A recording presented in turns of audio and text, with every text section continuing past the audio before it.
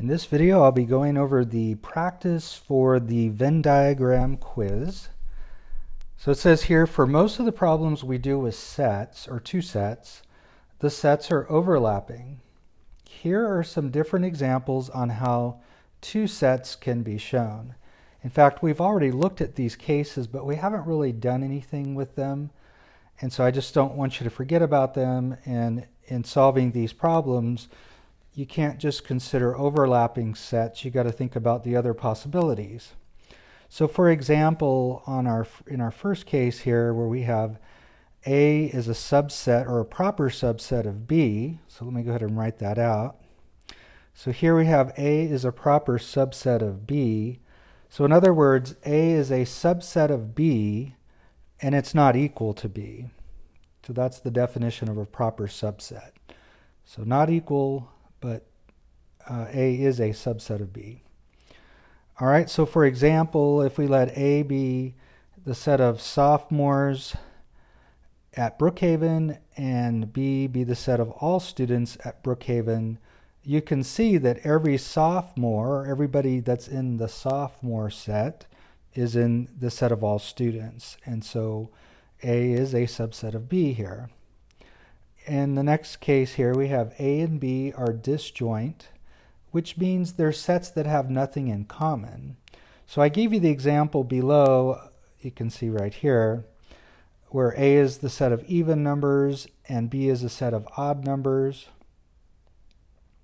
And of course, they have nothing in common. In the even numbers, you got 2, 4, 6, 8, and so on.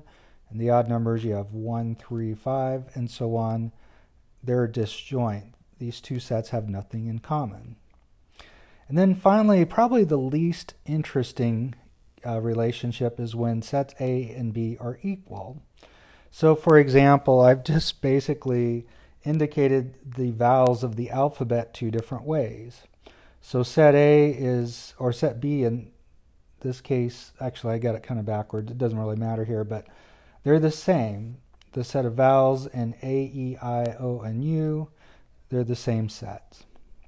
All right, so now it's your turn. I want you to see if you can name, well, go ahead and do problems 1, 2, and 3, where you're going to give an example of disjoint sets, equal sets, and a case where you have a proper subset. All right, so let's see how you did. I'm assuming you stopped the video here. Okay, so for example, now it's not very likely that we have the same sets, but an example of disjoint sets, I think I gave this one previously, is A is the set of cats and B is the set of dogs. And these two sets have nothing in common. Again, there are no cat dogs, there are no dog cats. And so these are disjoint sets. In number 2, if I want two sets that are equal, how about the natural numbers from 1 to 10? Remember, the natural numbers are just the counting numbers. 1, 2, 3, 4, and so on. And then how about the integers between 0 and 11? Now integers include the negatives, so -1, -2, -3. It includes 0, and then all the positive natural numbers. And so this is another way to name the same set of numbers.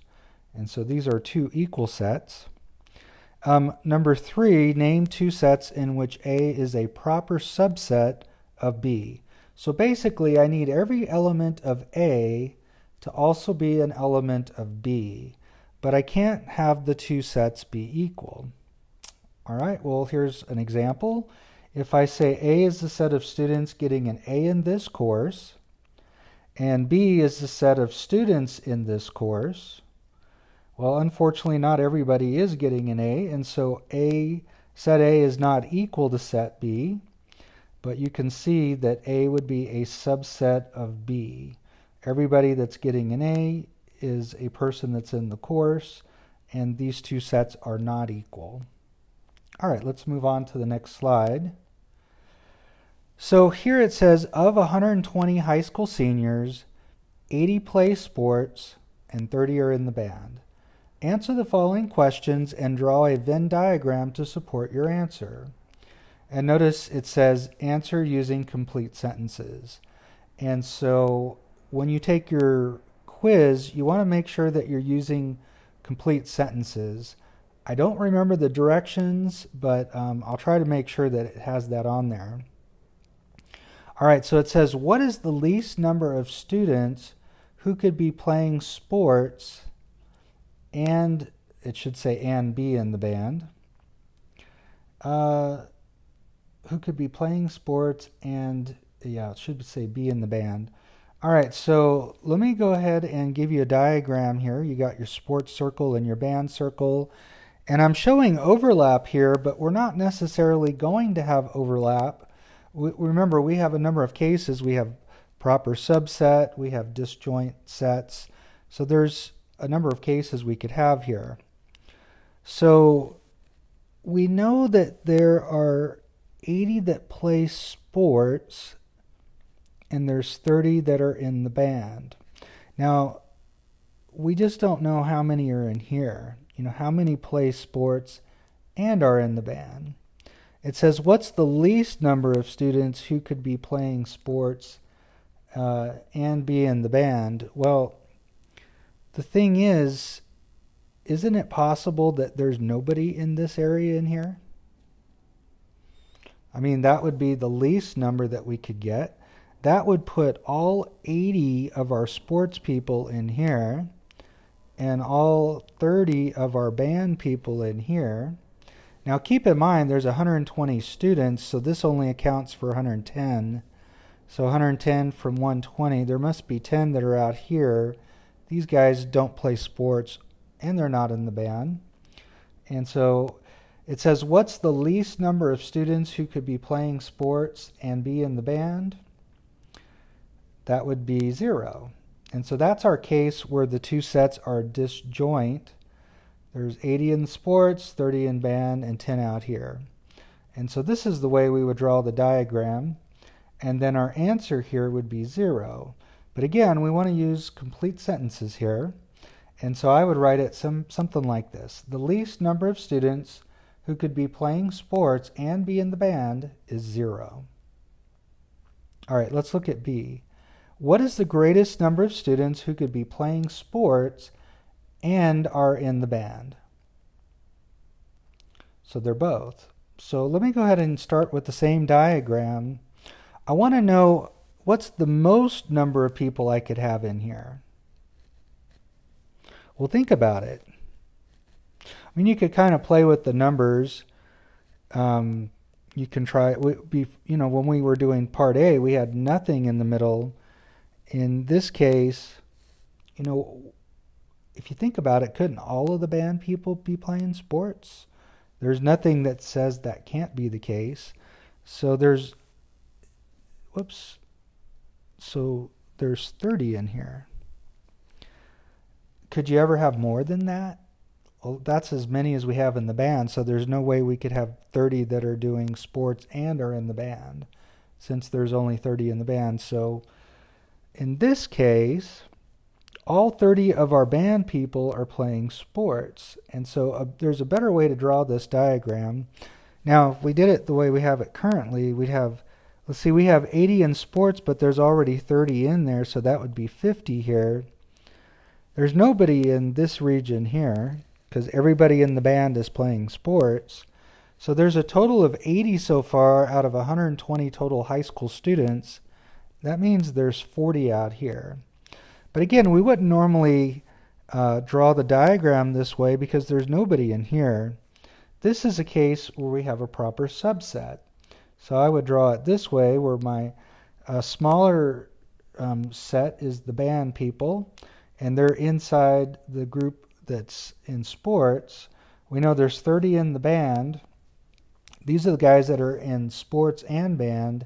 That means there's 50 that are just in sports, and of course there's 40 outside of there. And so in this case, the answer would be 30.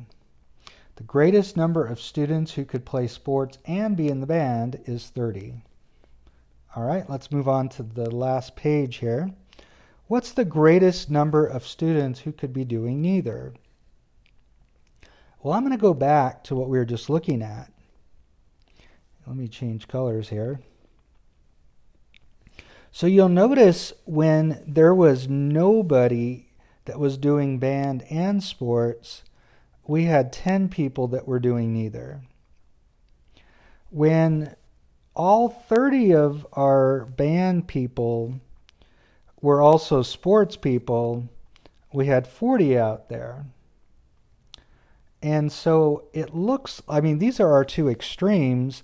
You could play around with the numbers and you could put 1 or 2, as many as you want in here, up to 30, you know, that are in both sports. So they'd be in the middle here in both circles.